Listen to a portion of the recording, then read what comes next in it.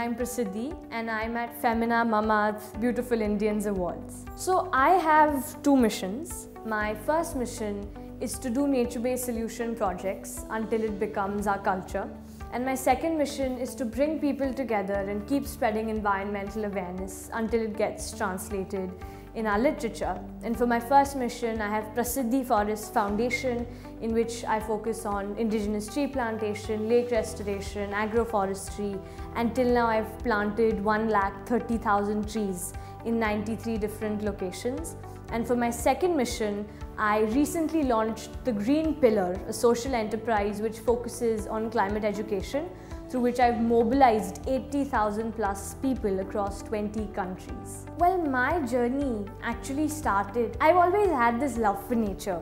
But then at the age of 4 in 2016, I experienced Vada cyclone, the climate crisis right in front of my eyes, the natural calamities, damage being caused to the environment. And my journey started from there. That was my trigger. And then I decided that I'm not going to cry, I'm going to take real action. And so I started participating in tree plantation drives. And after doing that, from the age of 4 to the age of 6, then I launched Prasiddhi Forest Foundation.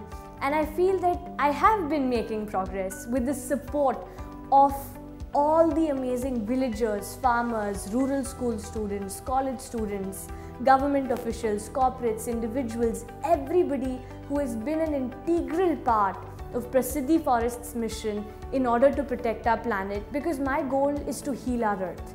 And while we face this climate crisis, we all need to work together to achieve this. Today, as we face this Anthropocene, the geological age of planet Earth in which human activity has been dominant, we face three central challenges: ensuring human well-being, protecting biodiversity, and adapting and mitigating climate change.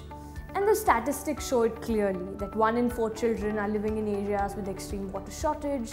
By 2100, all the rainforests will be gone. By 2050, there will be more plastic in the sea than fish. But we need to work together. We, especially us children and youth, must have a sense of reality, a sense of hope, and a sense of responsibility.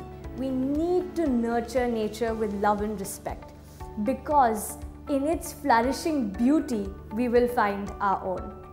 And so, simplicity and the sustainability are going to be the key to creating a happier, healthier, and more equitable planet.